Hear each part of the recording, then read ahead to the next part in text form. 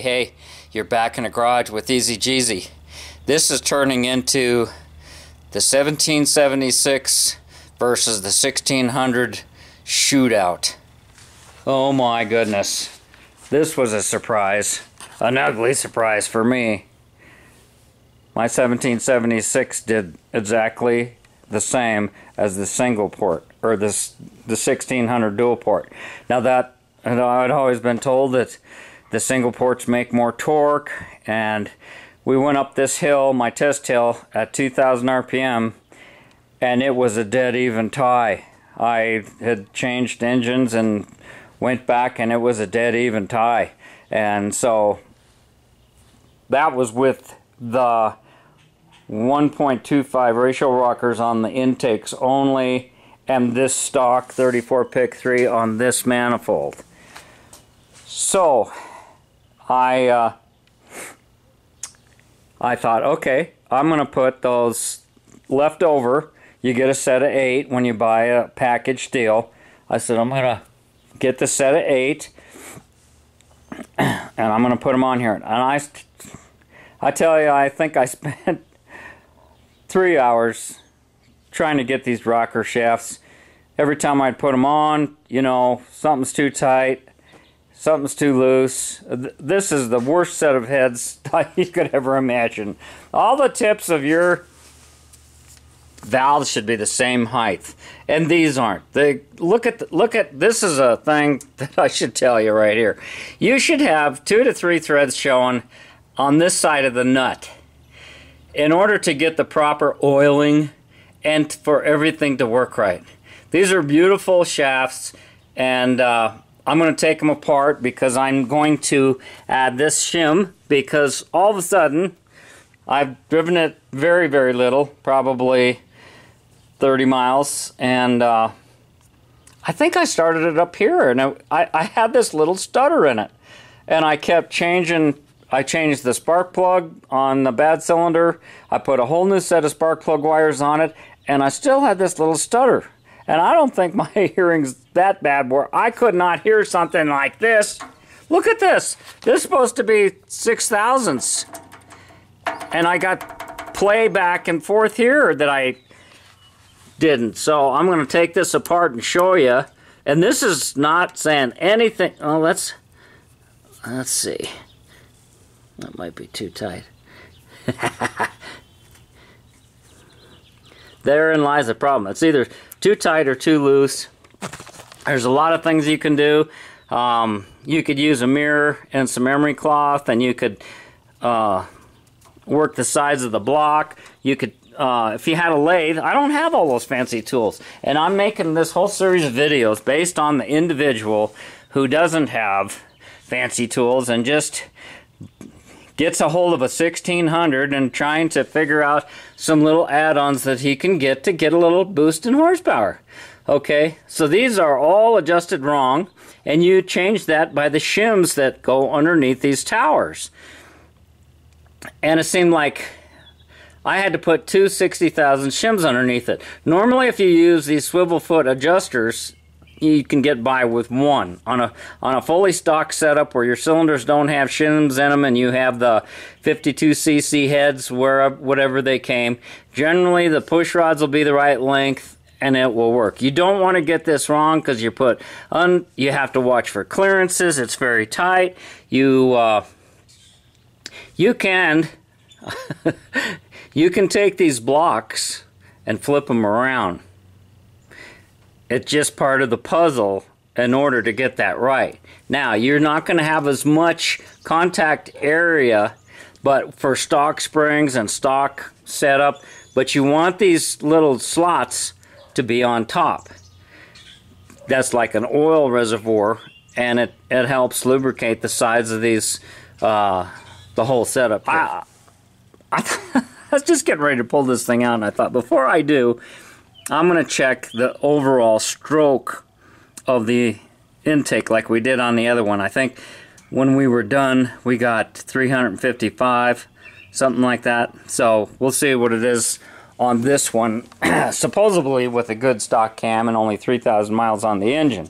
And then when I pull the shafts apart, to put this shim in. I'll show you that. When you buy a new head or get a rebuilt head, you know you're getting a quality product. If all the tips of the valves come out at the same place, then you want the 3-angle valve job, and you want all the other little goodies, and that's what you get when you get a new head. They generally mass produce those things, and they check the tooling, and they have it set up, and that's how it is. When you take it to some guy to be, you know, grind the valves and stuff, and they're just doing it by hand with a stone, you know, if a guy's experienced and he's done a lot of them, and there's some consistency there, it probably wouldn't even notice the difference. But I don't know, something happened here. I didn't get a very good job on these heads, and I knew it. It seemed to me like the intakes were out farther than the exhaust, and with the stock rocker shafts it didn't seem to make that much difference. But now when I'm putting these aftermarket ones, you should have more threads sticking out here in order to get the proper oiling. What you don't want is the head of this swivel foot, and I had swivel foots on it before on the stock rocker arm, stock swivel foot. If you get this in too far, if you don't get your geometry right with the shims under the towers, then when it goes down, you're going to pop this right out of the socket or break off the head. And I had more people tell me that those CB Performance swivel feet will break, and I haven't had no problem. I ran it on this engine for 3,000 miles, and now this is the set that came with this new setup, and I'm using those, and I only put like 30 miles on it. But man, that thing is loose. And so the point is, I'm glad that I pulled the head, and it's like I'm not kind of in the mood. I cut the grass today, I'm kind of tired, and it's a little chilly, so I'm glad I pulled that valve cover and had a look in here. And I'm going to get this fitted and adjusted and then back together. And off is because these are the CB Performance solid rocker shaft setups, and I had trouble getting the right combination of shims, and the first time I tried it I thought it was too tight, but we're gonna jam this in here just to to show you. I could put it back, yeah, any place, just stick it in there.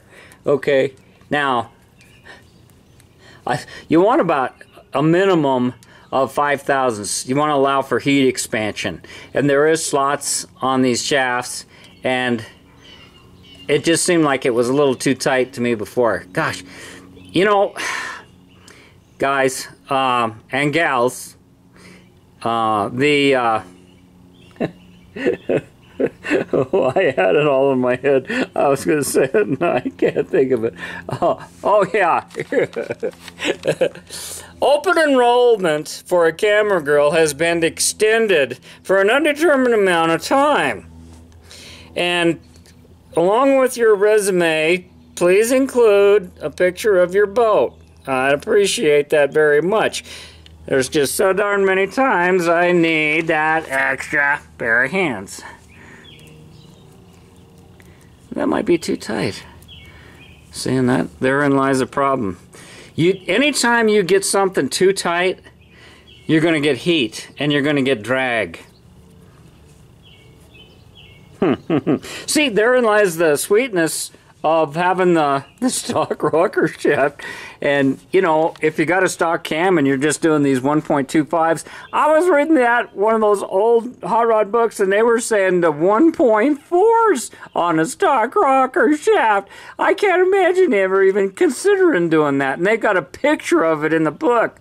I just about fell off my chair. There of my ride up the hill, I didn't get, for some reason I can't find any footage of me going up the hill with the stock 1600.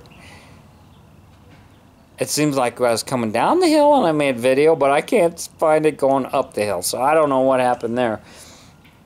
And then I made two videos with this 1776. The one was just the way I built it, stock everything, and then the second time was with these ratio rockers on the intakes. And now I'm finding this one so loose, I'm gonna gonna pay a little closer attention to getting this set up right, because I picked up a couple hundred RPM. I felt it all the way up the hill, and I never heard no ticking or banging or knocking. Doggone it! But I'm glad I looked, and I'm gonna definitely pull the push rods out of there and see if the tip of it is broke or mashed in. And remember, I used a reground stock crankshaft. No, a stock crankshaft and reground lifters. Now I'm wishing I hadn't done that. So, but anyhow, there's that dove over there. Hoo hoo hoo hoo hoo hoo. I'm gonna get me a slingshot. I tease it like this.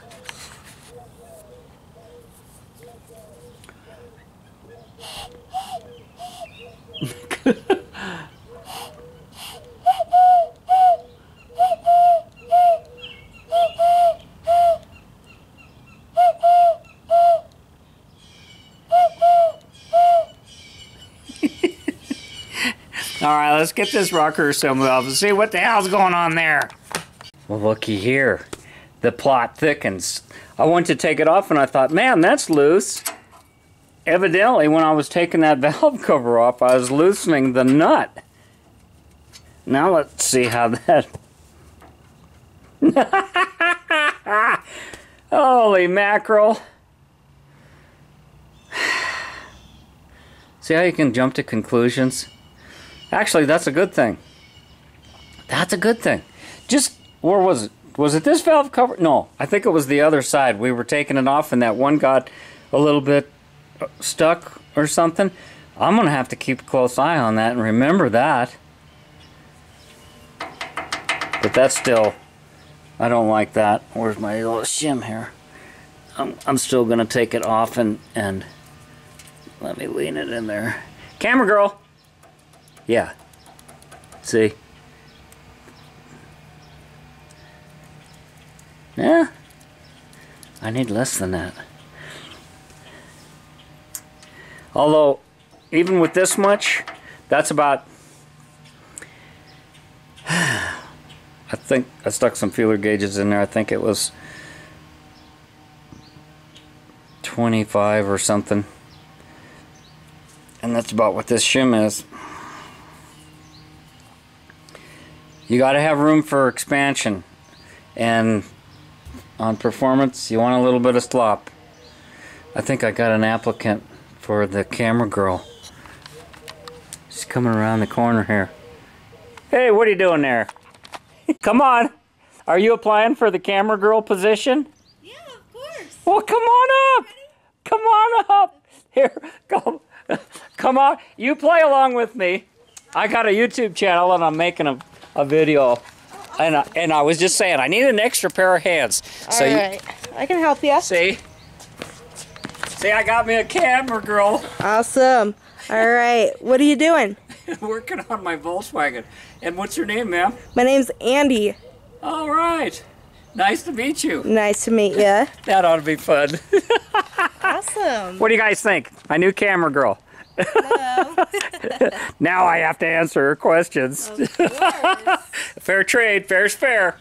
Okay, as you recall on that last engine, we ended up with a total of 355. So this is an engine with 3,000 miles on it and a stock cam and the same company's ratio rockers. So we're going to go through a stroke here.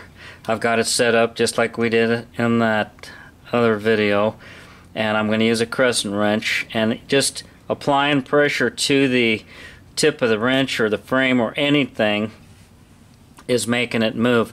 But I think I'm on the heel of the cam, and we're going to start going through the rotation and counting the revolutions. So there's 100, 200,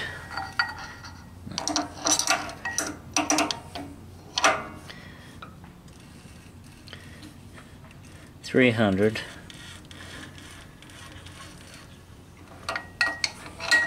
and I think that's about it. Or about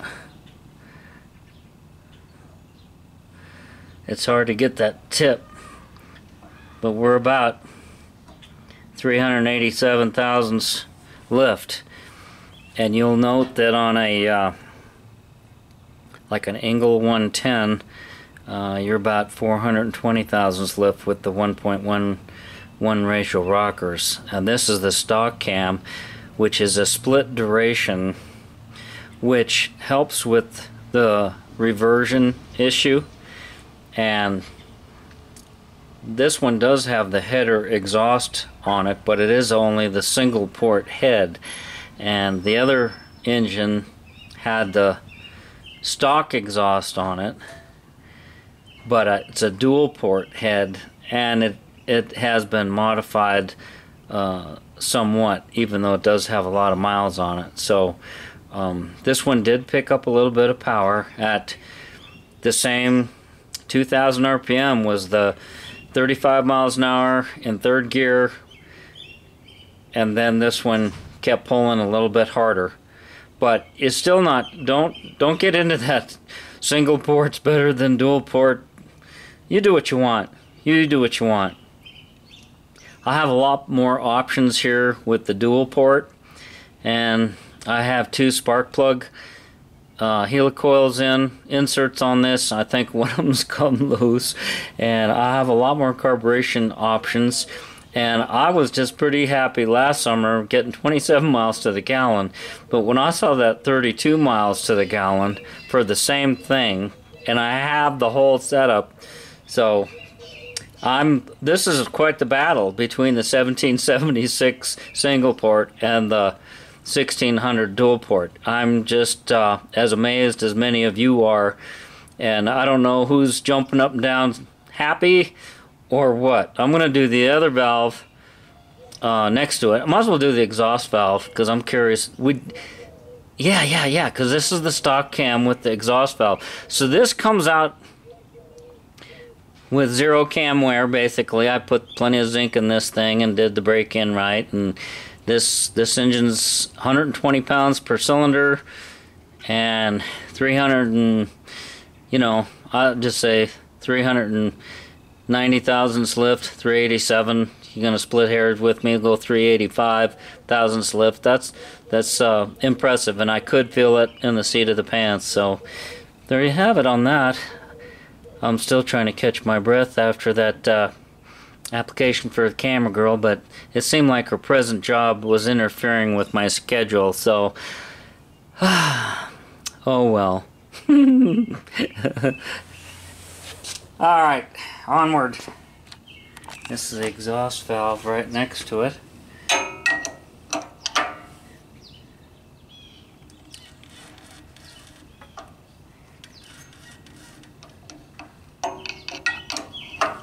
That's just me on the wrench. That's the flexing in the frame horns that's holding the engine. Pretty amazing, huh? Alright.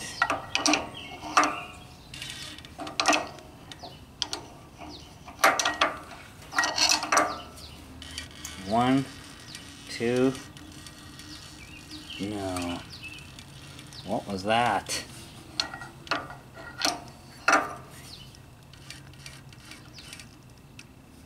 Something's in the way of something.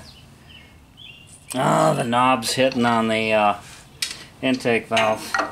Back it up. Back it up.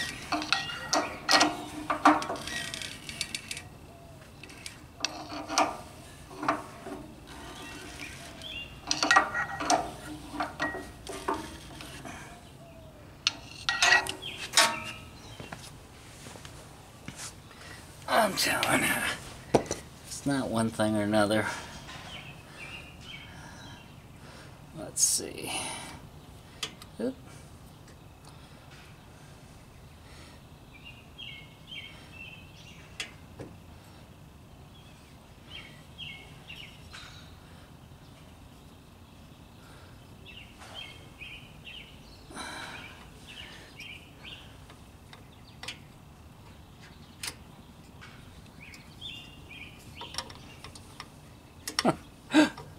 Oh, you piece of junk.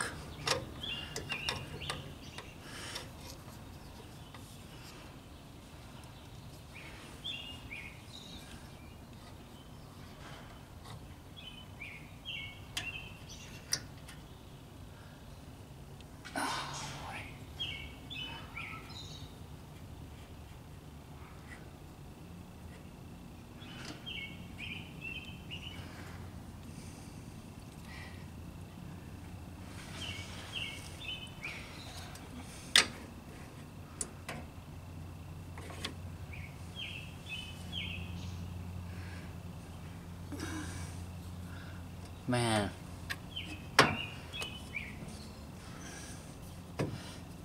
This is harder than trying to hit a prairie dog at 1,000 yards.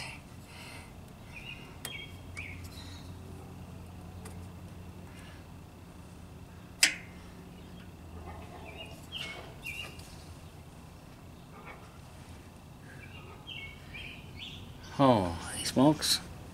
Now, how does that look?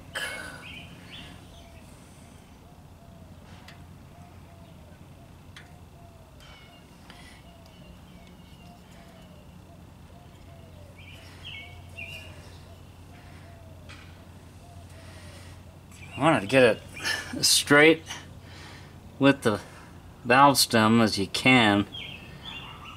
And you'll note right here the swivel foot. See the angle that's right here? You want to make sure that you don't have any contact there. If you get that in a bind, that's when you're going to snap these things off or have problems with them. Now, zero this thing back out.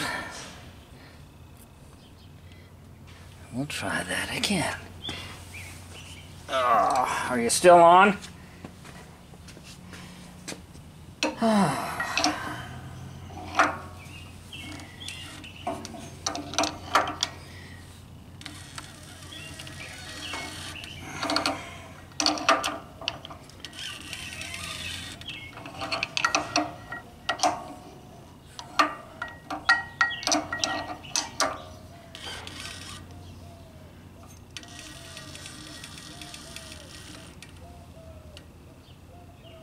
Are you kidding me? Now what?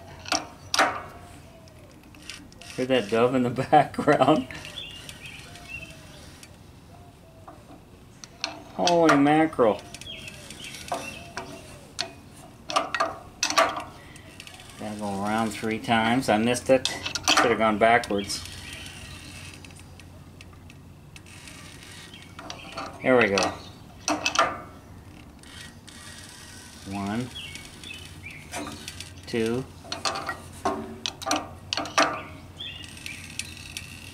3. Wow. Huh. Man, that's just by the book, isn't it? 322. Isn't that what? That's what the book called out. That's a stock 1.1 on the exhaust side. So we got, yeah.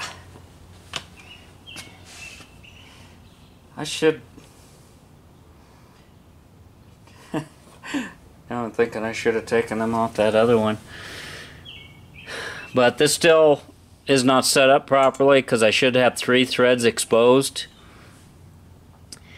But I satisfied myself to know that it does make a difference, and that gives me incentive to put the stock ones back on and say the hell with it.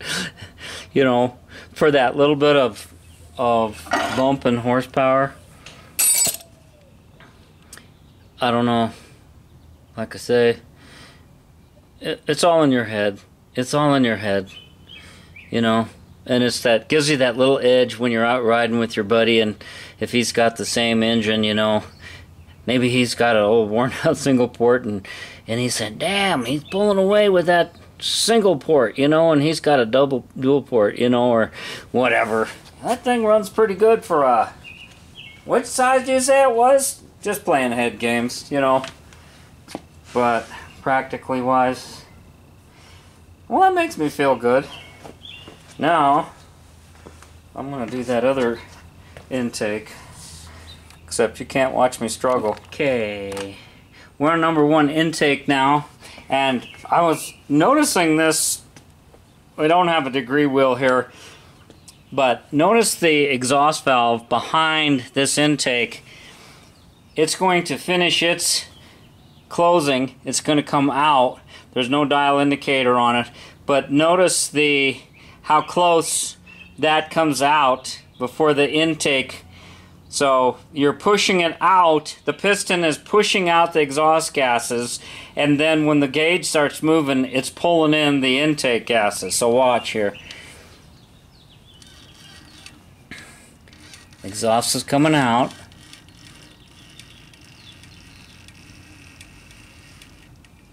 And it's still coming out. Let's see here.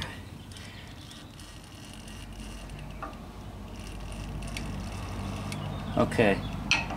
It's still I'm at 30 degrees, 25 degrees before top dead center.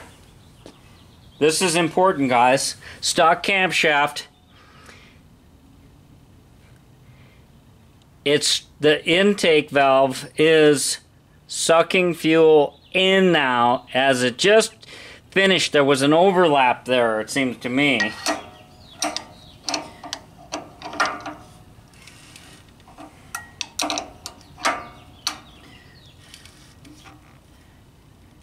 One, two, three.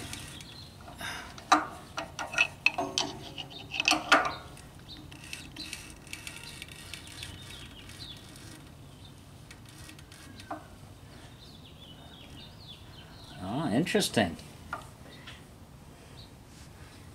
Interesting. 20. There's almost 7 thousandths difference between these two intakes. Is that what I just saw? We started off the first intake.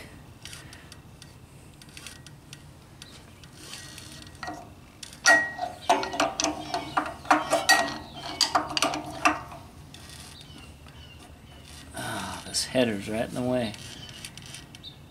Oh, that's better. That's better. Okay.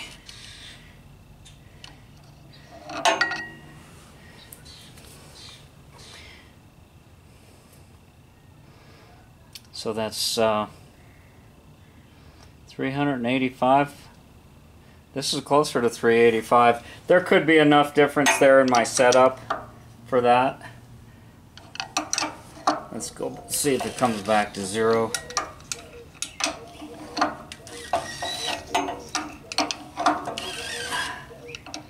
Yep. So we're within a couple of thousandths, and interesting. I thought there was bigger difference on the intake and exhaust on the lift. Oh, this is an intake. We're comparing the two intakes. The other one was, what did I say, 390 thousandths, and this one's like 387. No, that's 10. That's pretty close. Pretty close to the same. Close enough I ain't gonna worry about it. Just collecting data.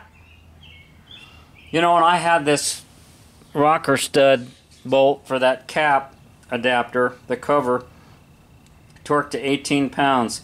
And that's interesting to note. When I took that cover loose, that whole thing started to unturn with it. Man, that had me shook up. I thought, uh-oh, how come I didn't hear that? And because it wasn't there. And I have my valves adjusted at 4 thousandths clearance. So, okay. I'm not going to worry. We got everything here. Might as well do that exhaust too. What the heck, huh?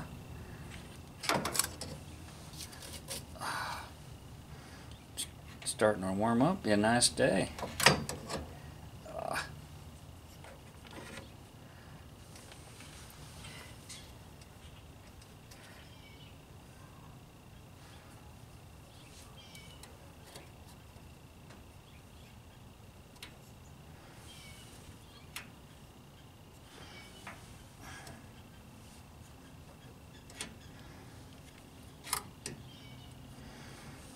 You turd.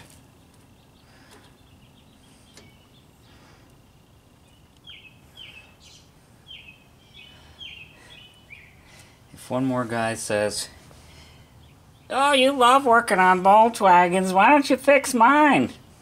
I think I'll scream. Do I look like I'm having fun here, guys?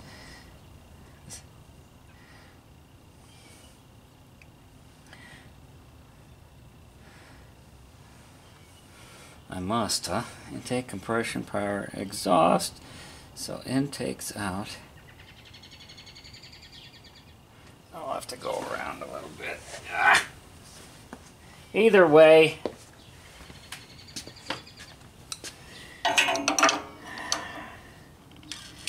oh, that was right on the money, honey. I thought that was open. Oh, that's going in.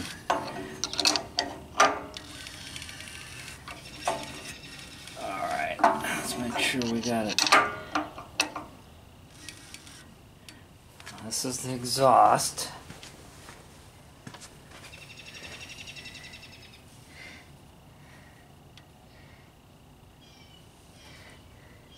You know, as long as you're not standing over a solvent tank cleaning parts, that's what's really bad, but a little music can help that. Alright, here we go.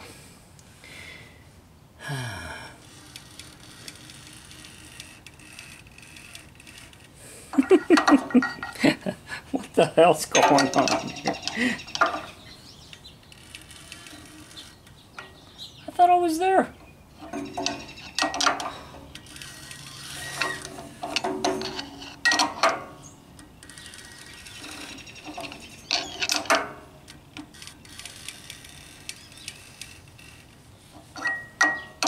Look for overlap.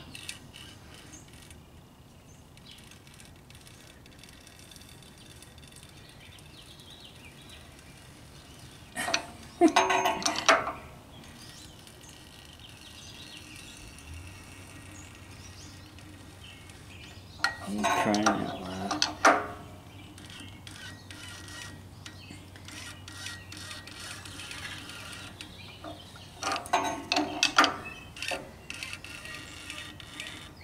Okay.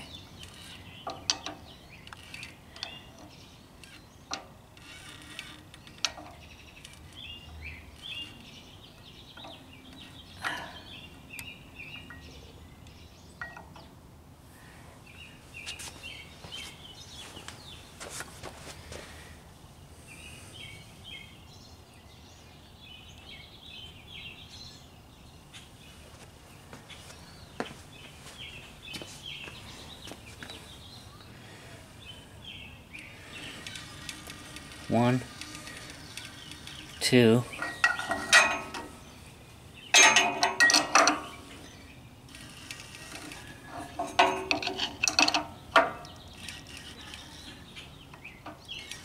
Ooh.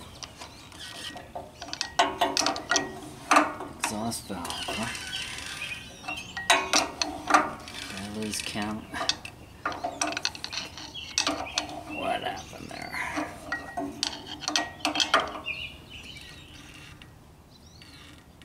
Alright. One. Two.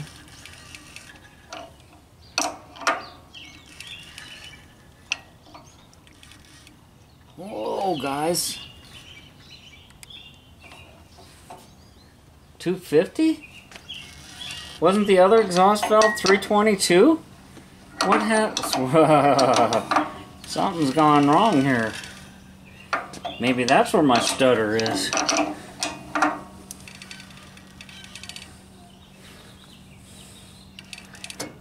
Oh, there's something in a bind.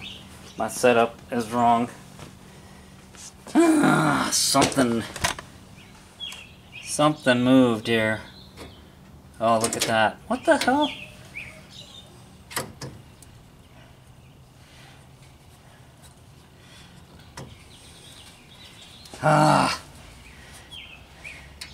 That was scary for me.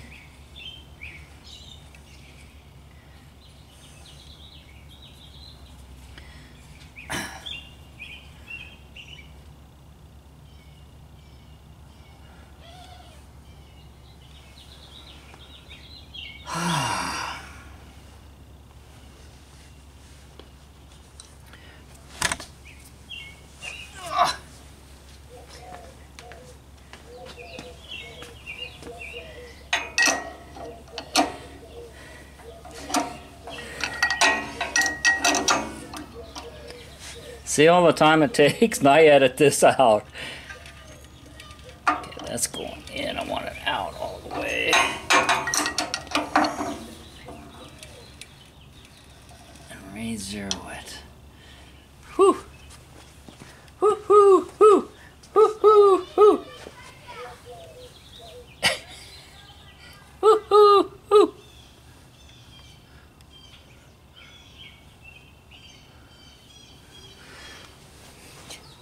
Is that sun in your eyes? Tough. Put on your sunglasses. Oh. Is it Miller time? I don't think I'm going to get this engine swapped today.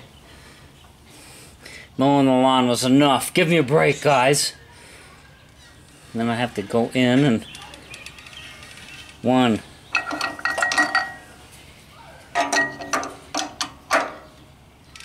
2.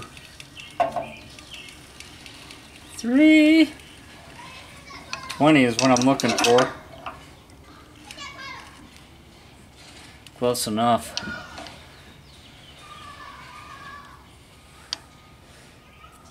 18, 19, 20. Oh.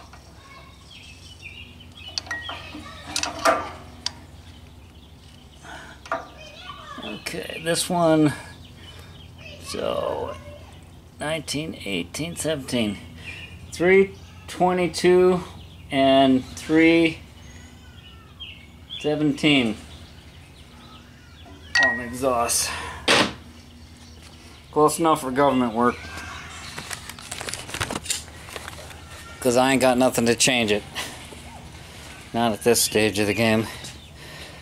Well, I hope you enjoyed that.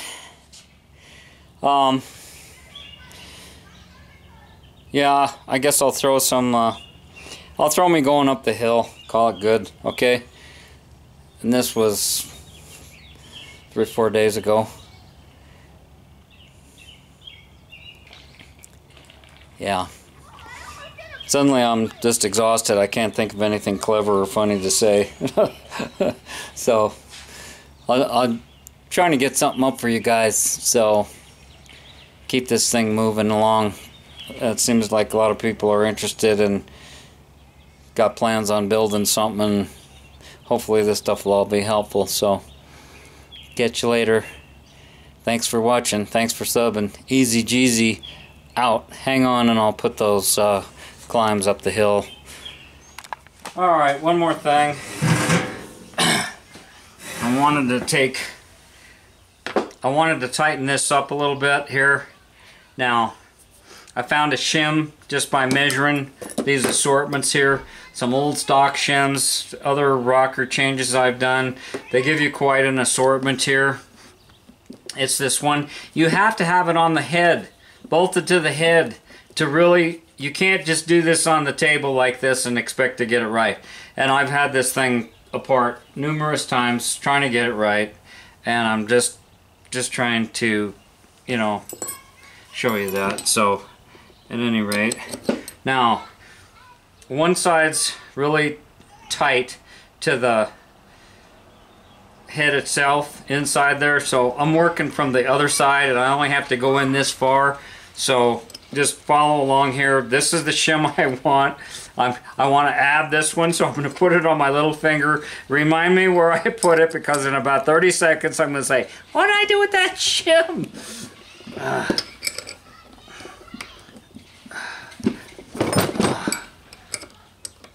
This is a very nice product from CB Performance. Now, this outside exhaust valve is a stock rocker. You gotta, I'm not worried about these things coming loose. I'm just not worried about it. Some guys can get anal. There's a lock washer there. There's a really nice recessed cup that goes over the edge. I don't remember seeing that on some other brands. I think that's a nice touch. I don't want to lose my setup here, and there's 2 of them. I thought I had 3. Maybe it was the other side.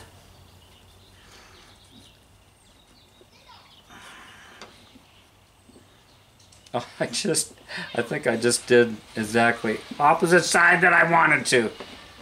Because all these were facing away from me before. Oh well. Yeah.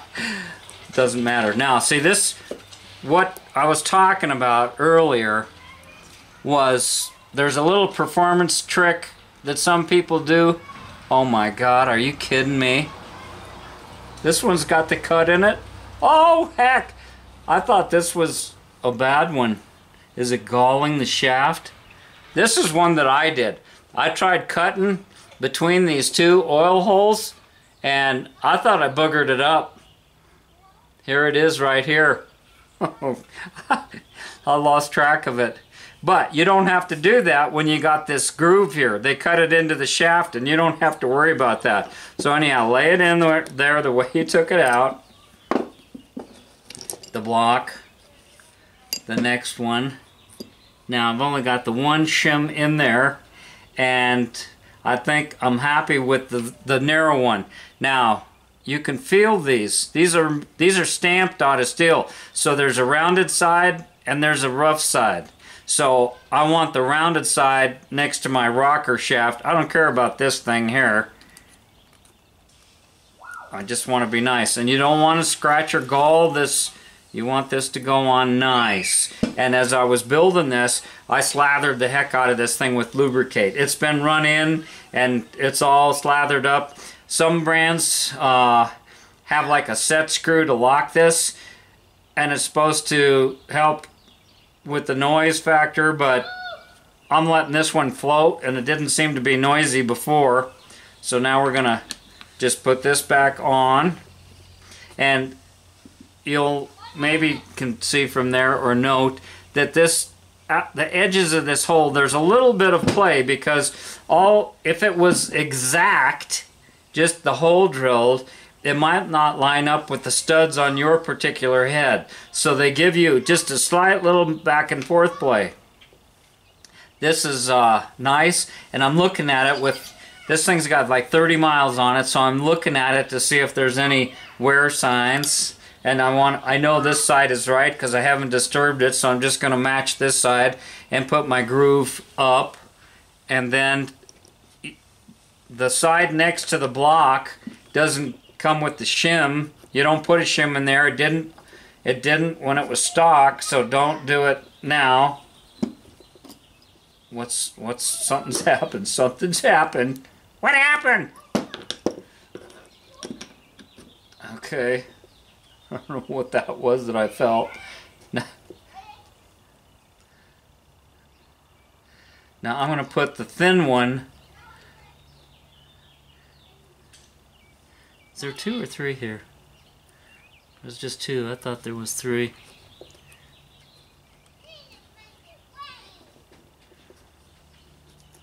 It's a lot easier when you got the head laying right here when you're building up your engine and you know you're going to do this stuff ahead of time than it is trying to dink with it on the engine. And it wasn't clattering before, but 30 thousandths was just a little more than I felt good about.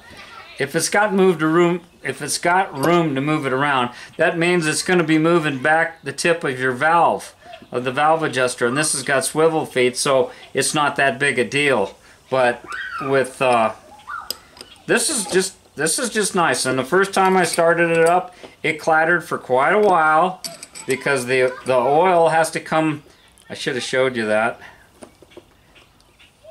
The oil comes up through your push rod, then goes underneath here. It goes into that groove, crosses over to the other hole, comes over here, and comes out on your end of your valve stem, and in this place on that swivel foot. And those swivel feet are sloppy because it's made so that if you have a higher lift cam, it's going to articulate more.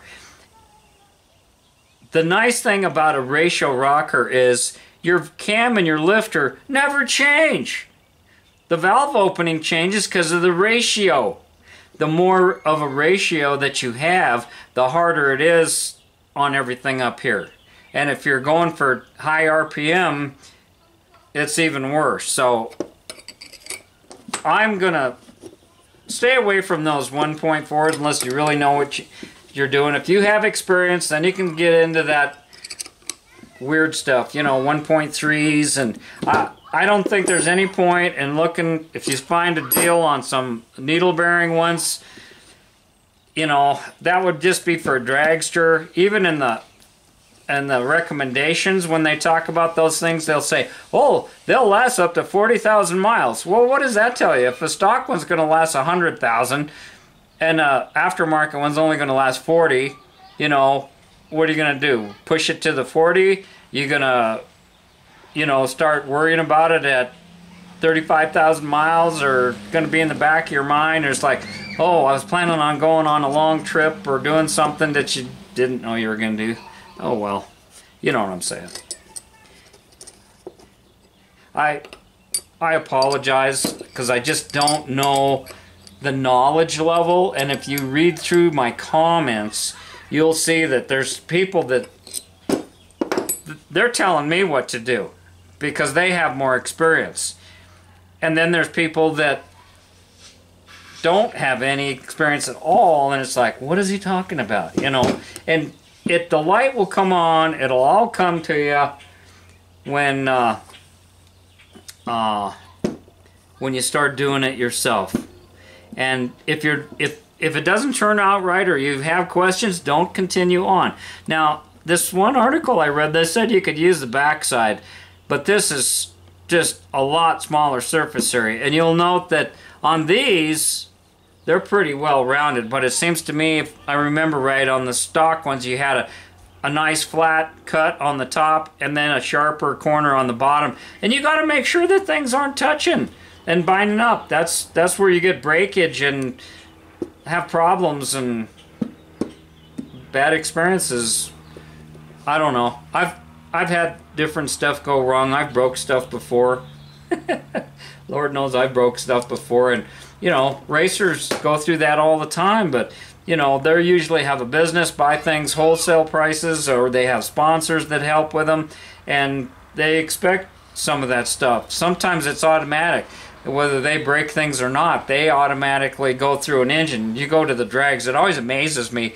They'll take those top fuel cars apart outside under a tarp with the wind blowing, and they're just swapping out bearings and pulling out pistons and pushing in new stuff because they got to do some stuff. The guy's over there on the clutch disc, you know, that's no big deal. He's resurfacing the clutch disc, and these other guys are just got the oil pan off, and oh my God, I'm just thinking to myself, all the dirt in the air, people are wandering by, looking over shoulders, wind's blowing. But that's, you know, you're going to run a wide open throttle for 3 or 4 seconds. 3 or 4 seconds. And then they got the engine down, you know. What did I heard one time? The life expectancy of one of those top fuel engines is 3 minutes. But if you're doing they don't do quarter-mile runs anymore. They'd go too darn fast. Now they're doing less than that. I don't know. I don't think it's 1/8 mile, but man, they're getting over 200 miles an hour in an 1/8 mile, for crying out loud. Yeah, there's a certain amount of safety involved there at some point. But I'm real pleased with the scat setup. And for what we're doing, you probably could get by with just the stock ones. And if that was a better head and all the valve tips were right, let's go over there. I will put these back on. Hang on. Maybe you can see it from here. I can see it from here. Can you see it? Look at the ends of those valves. Look at the retainers on the end of that. They're not all exactly the same. The intakes stick out farther than the outside exhaust. The outside. So how are you supposed to get your geometry perfect with something like that? That's a bummer. And I want to look at my push rod. Oh, that's okay. Sometimes you'll see a shiny spot. On these stock push rods, you'll see a shiny spot if they start flexing. But I only took this up to like 4,500 a couple times to see if it would do it. And Yeah, what I'm looking for is shiny spots, and see if the steel head is pushing into the push rod. When you start getting in those 1.4 rockers and bigger lift cams, it'll rub on the push rod tubes, and they got these wider push rod tubes they call windage tubes.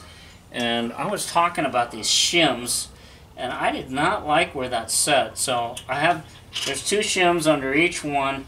I'm going to see if I can get a little better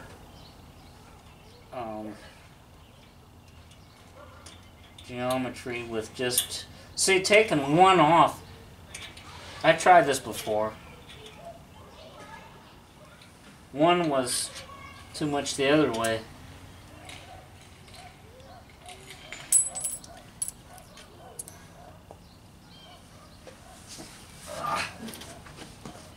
Getting late in the day, getting dinner time.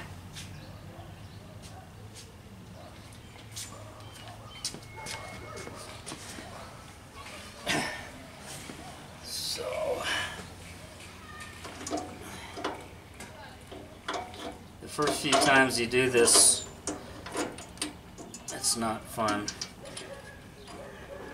And you want to just start your push rods and see you get one falls over too far, and then point it out with that.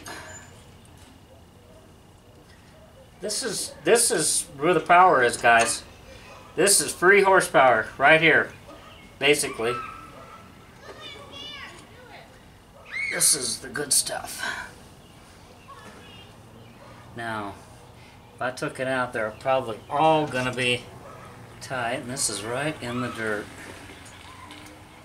And I use wave washers, and I go to 18 pounds, and it really bothers me that that nut came off. And see, right now I'm in a situation where I barely have, I don't even know if I'll be able to start it. What happened there?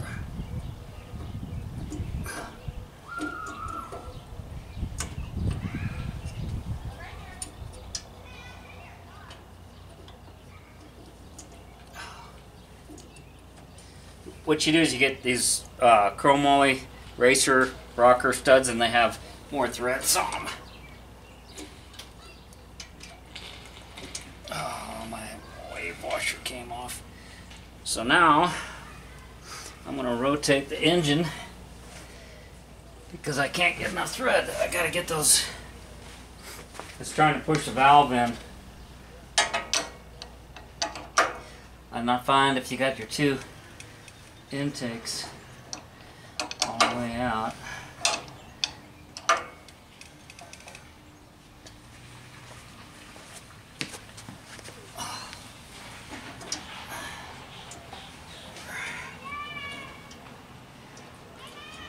see, I'm gonna have to this is the one that's creating the problem, and it's in too far anyhow.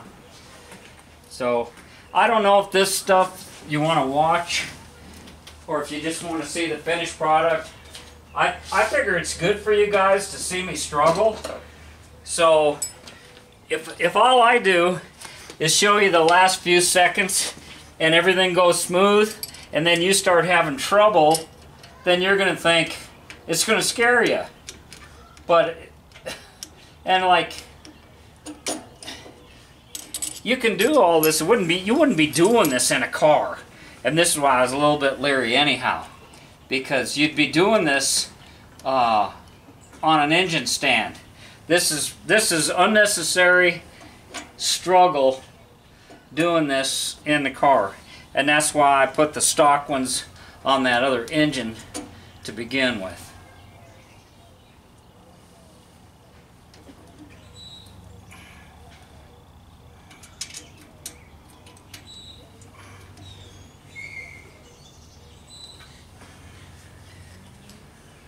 And with that shim out, I might as well just go through and loosen all of these.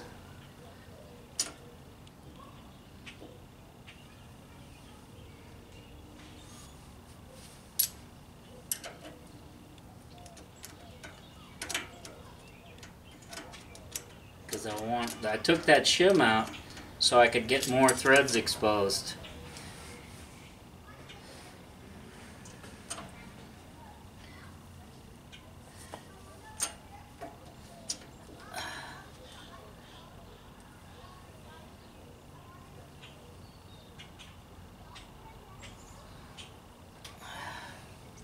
Why is that not?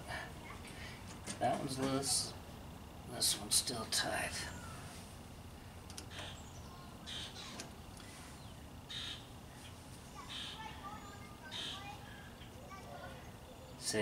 See how it's tightening up here? And I felt it was too tight.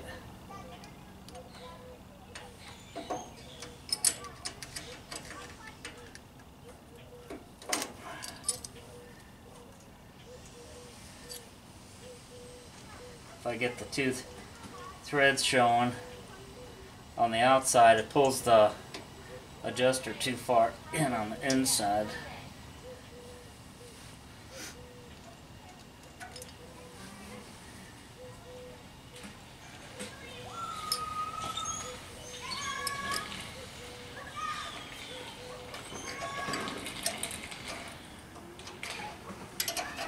Now you're going to be pulling, something's going to be working, you know. You're going to have some spring fighting you on one of these.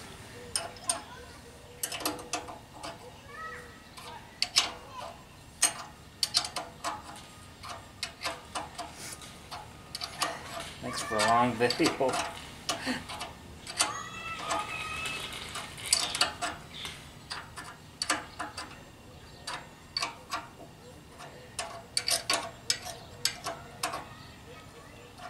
You don't want to just start this thing up and go hauling buns down the road. Let me get my torque wrench.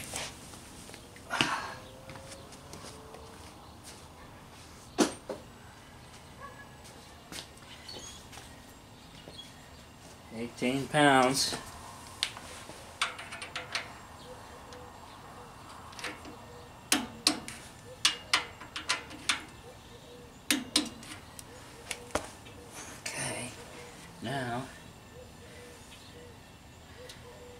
Now I gotta get my distributor cap off and get number 1 top dead center, or 2, or whatever's closest.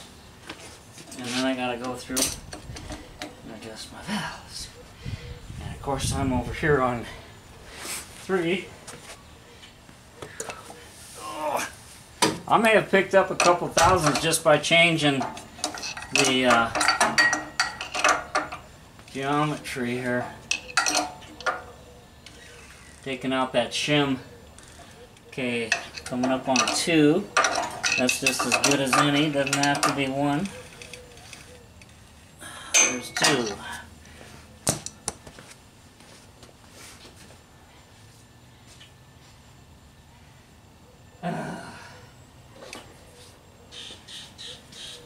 Feeler gauge.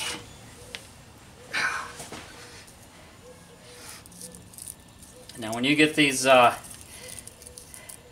I know someone's going to say they got one of those cute little tools that holds everything.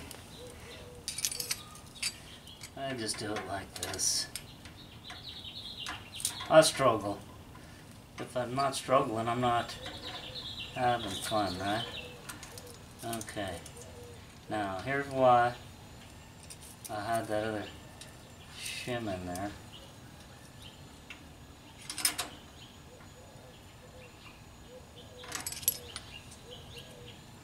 Too tight.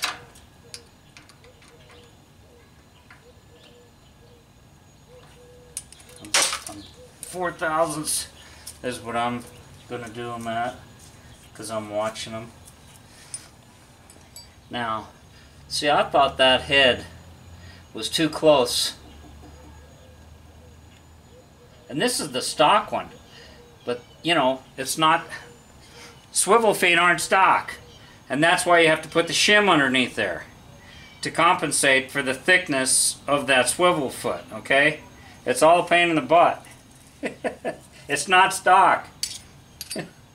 But it makes your, these are new valves, I hope.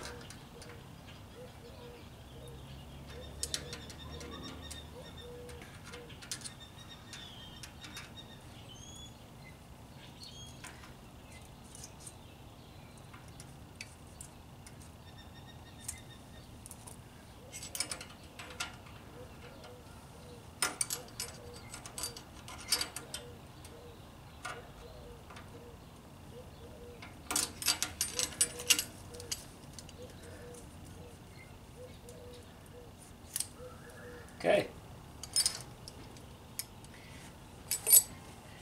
Now we'll go continue to 1. God, this would be like watching paint dry. Hey guys. There are birds in the back. The battery died and I didn't realize it. It's the next day and I just came out to the garage. I'd finished up my job and got it running better. From where the battery died, I put the whole thing in there, adjusted my valve clearance, and I even went to 4,000ths instead of 6,000ths because 6,000ths was going to back the swivel foot out farther, closer to the rocker arm.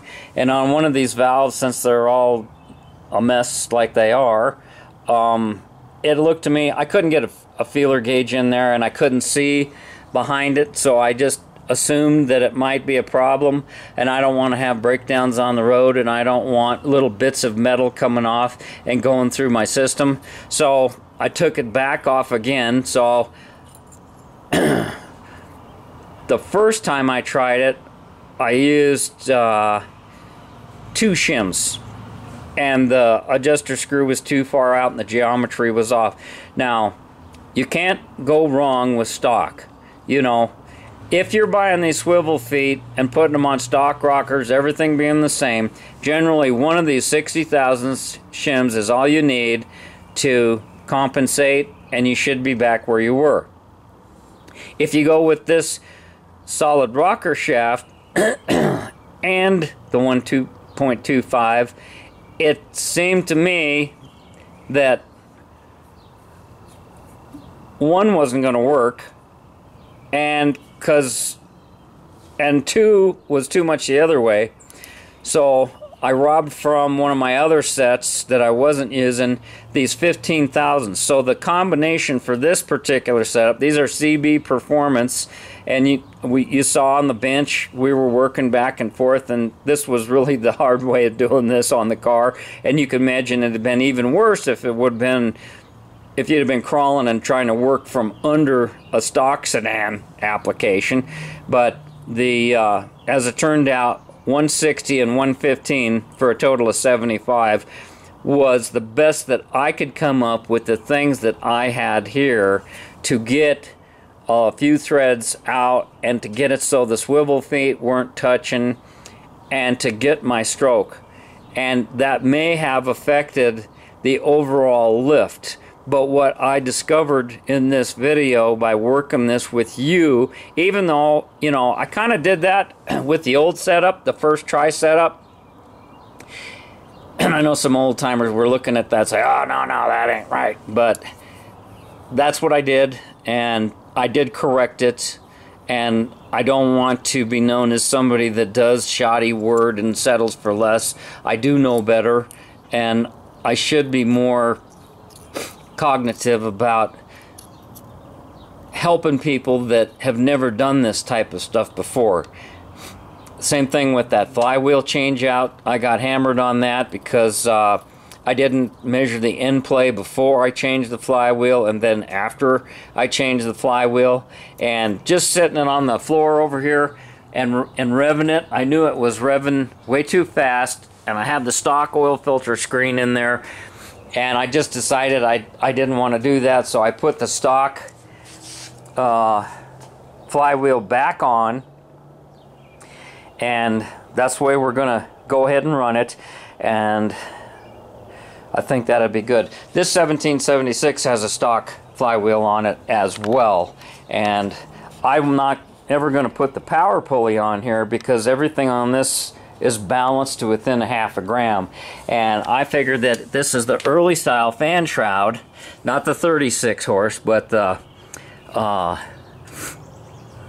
you know, 67, 68 type, and it's got the smaller fan in it, and this one's got the doghouse cooler with the later fan, so I'm thinking that the power pulley is going to help.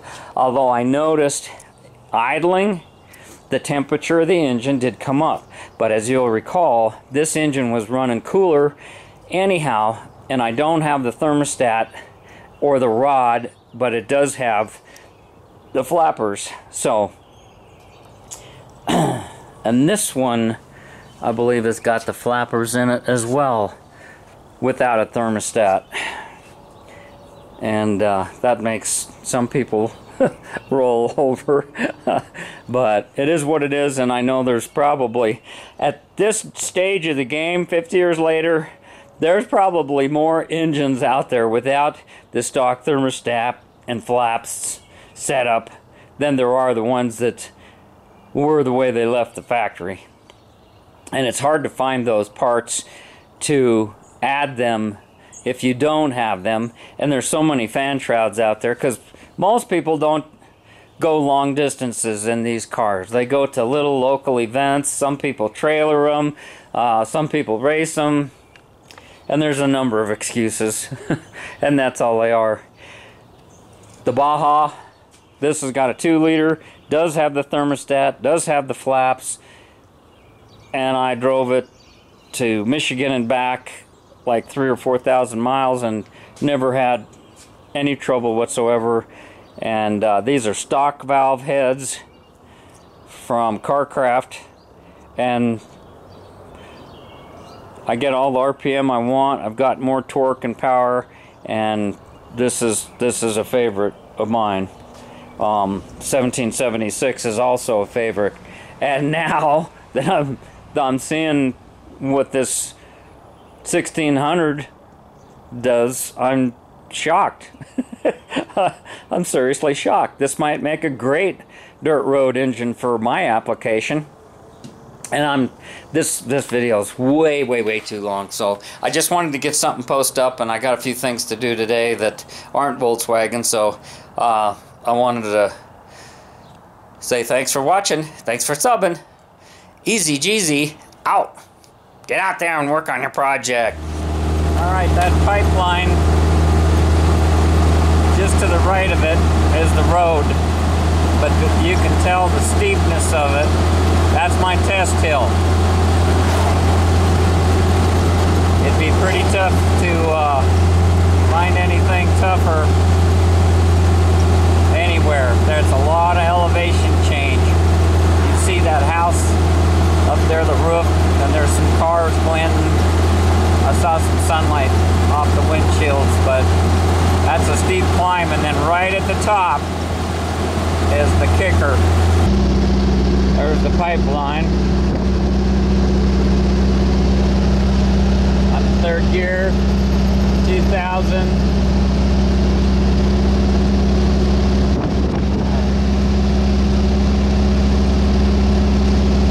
Last time I saw some deer, a bunch of does on the side of the road here.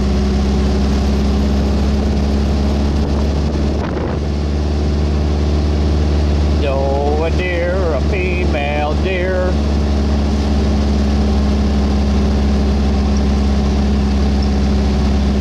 Oh, a little break from the climb. Get a little breath back. Looks like might get a little rain up here. You can see the town down there, so I mean, we are climbing. There's not too many places in the country that have mountains like this that you can get into them. So we were starting at about 5,000 feet, and I have no idea what it is at the top. I don't know, 6 or 6.5, 7. You tell me. There's the lake where the campground was. And here's the guardrail. I don't know why it has that hole right there. Didn't look like it was torn through it. We're coming up to the we're coming up to my test hill here, I think. I think. Last time there was a big old fat snake going across the road.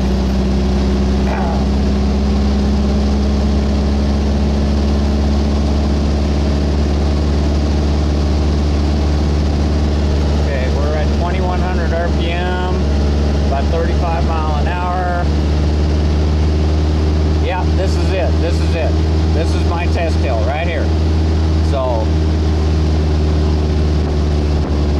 this is it, guys. See if she holds it and gains.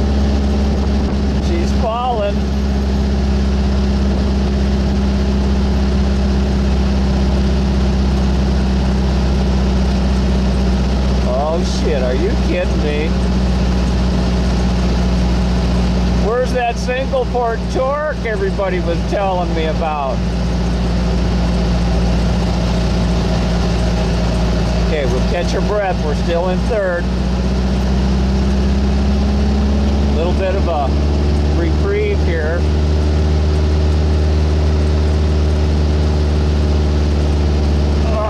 Come on, baby. Come on, baby. I think I can. I think I can. Well, it really doesn't make any difference. And look at that. Look at that.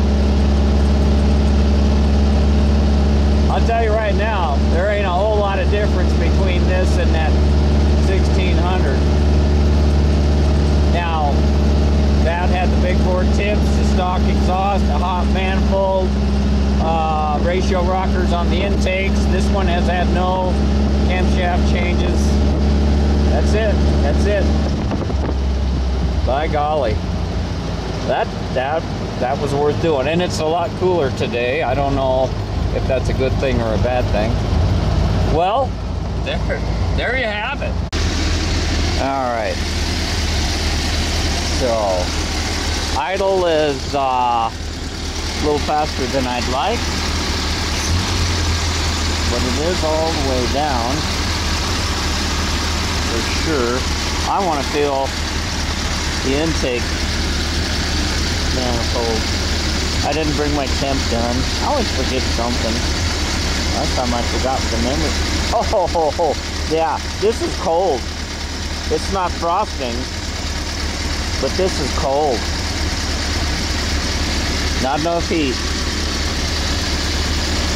I should put the friggin', you know, that would be the, oh, that's an awesome idea.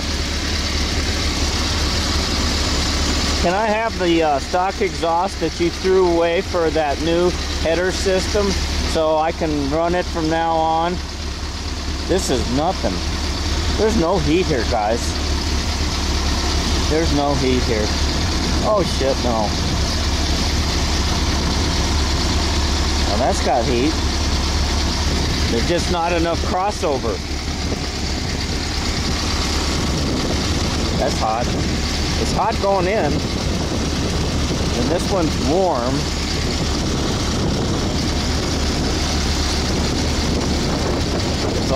It's all just body temperature down there. I mean, you need heat, and this don't have it, and it's got a little rock.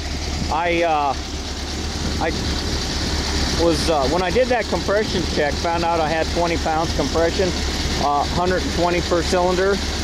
This number 4 spark plug looked really bad, so I cleaned it up and I put it back in there, and I was gonna go on this test yesterday, but it wasn't running right, so it was running rough like right now. So I pulled that plug and it looked like it didn't look as bad as it did the first time, but inside the cylinder it looked wet, and I put a different spark plug in there, and I laid a spark plug on I took the spark plug wire and put a third spark plug on this bolt over here and just watched it, and it looked like it was firing, so I was thinking it's spark plug wire is okay.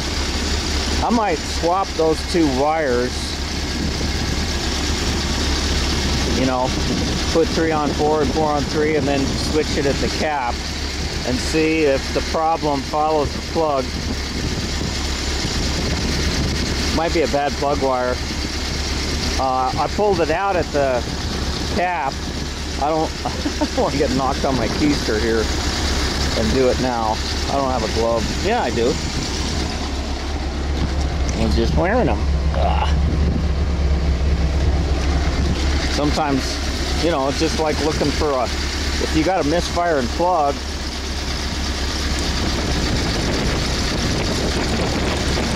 I can see it firing hard in the sunlight, but it didn't change that much.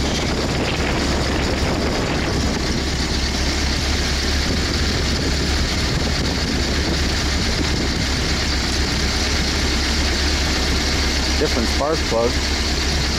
I'll measure the resistance when I get home, or just put a different spark plug on from some wire on. because it was spot on with the compression, 120. Well, there's home down there, and I'm just gonna head back down the hill. Okay guys, this is the test right here. This is the first section. It feels strong. At 2,000 RPM.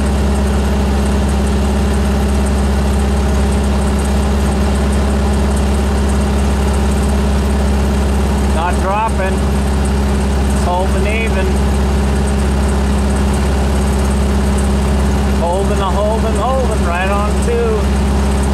It was falling we picked up 200 RPM with those radial rocker arms and new ignition wires. And now,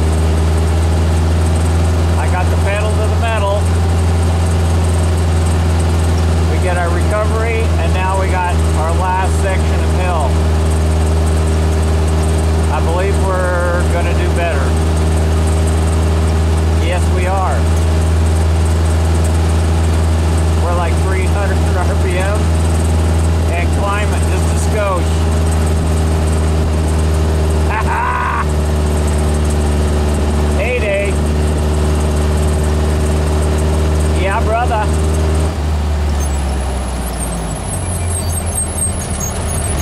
Well, that satisfied my curiosity. I don't know about yours. I'm happy. I am happy. There's a look down where I live, down in the High Plains desert. So I want to take the temp gun. Oh, I killed it. Oh, that's okay. That's okay. I'll get some readings here. I want to see what it is with it running. That's how I did it yesterday.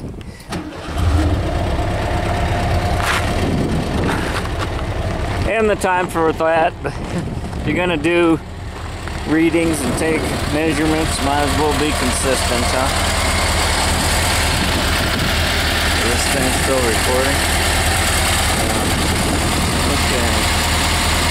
70 degrees on the intake. 177. 101. 134. Man, number 1 cylinder is pretty cool. 233. 205, there we go. This aluminum's tricky. 234 on number 4.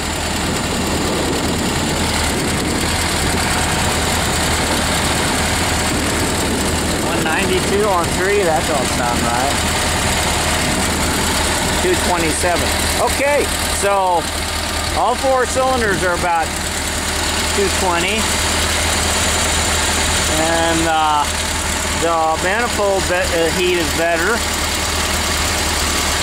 86 there. 86. Yeah, I got better manifold heat today, and the temperatures are even. That was a heck of a pull. It doesn't look like it's idling very smooth, does it? It's got a little shake to it. And this is the 1776. So all I did was change the spark plug wires, and I added the ratio rockers, the whole solid rocker shaft assembly with the 1.25 rockers on the intakes in the middle. So, well, I'm glad I came up. That makes me feel better. Maybe I'll just leave the darn thing alone. Okay, so I hope that gives you some data to help you make your choices. The other thing, if I can find the crossbar linkage for those cadrons, that might be an option. Either do the cadrons or the dual Webers. I don't know. What do you guys? I know you want to see them both, but what's more important to you? I mean, what's in your price range? I think typically for a stock 1600, I think those dual cadrons, if I can find that crossbar linkage, we'll stick it back in here with those dual cadrons and then hit this hill and see what it does. Actually, the way I feel today, I feel like putting the 2110 in here. I'm getting a little bored with this hill. I want to see what a bigger engine will do. Hey, I take the 2276 out of the sand car with those new spray bar 45 DeLordos. Now, I could get excited with that. I don't know when they're going to open these parks. Okay, guys. Have a good one. Thanks for watching. Thanks for subbing. TheEZGZ out.